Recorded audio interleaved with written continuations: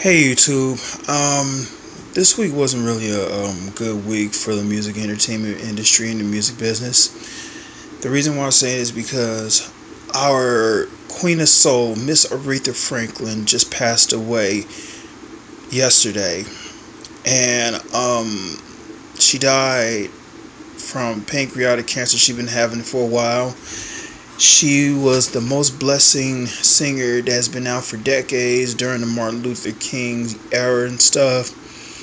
And she brought a lot of joy to all the past celebrities and the present singers and young generations everywhere. My favorite Aretha Franklin type of era of music is the 80s. The main hits I already know. They're like from the past, from the late 60s, 70s.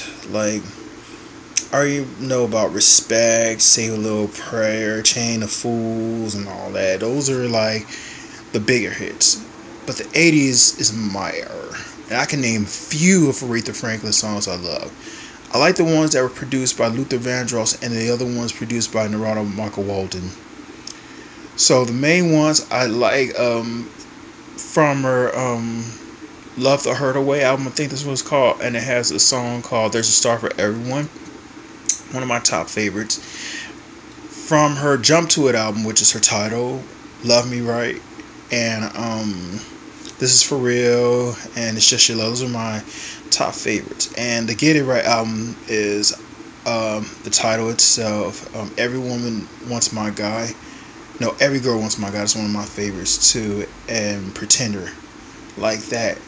And my last ones are Freeway Love, and my biggest one I love is Who's Zooming Who. And from her self-titled album from 1986, I think, or 87.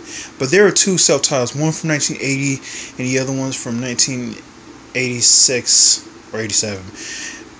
Let me start from the 1980. United Together is also one of my favorites, and Take Me With You. And then the 1986/87, one of the other ones my favorite is the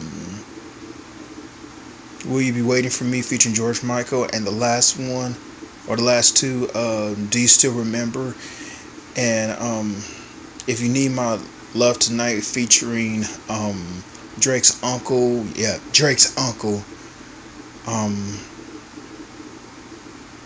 Larry Graham. That's Drake's uncle. For those who didn't know, I've learned this from I Love Old School Music. Drake's uncle is Larry Graham from the popular funk band Graham Central Station. See, check your history on that. But anyway, Aretha Franklin lived a very, very long time. And during the 2018s, I was starting to see signs of her that she looks like she wasn't doing so good. And I knew the time that her life was about to cut short. Then a few days I heard that she was not doing well. This was told all over social network and on the news. So then yesterday it was announced that Aretha Franklin just died. And I just want to give my condolences to all the celebrities who worked with her, like Stevie Wonder, Four Tops, whoever. But Miss Queen of Soul Aretha, rest in peace. Thank you for bringing joy to my life with your music. You are blessed for bringing this gift to all of us young generations everywhere. God bless your soul. Keep her music alive. Keep her memories alive. That's all I got to say. Rest in peace, Queen. You will be missed by every one of us. Thank you, and have a great night.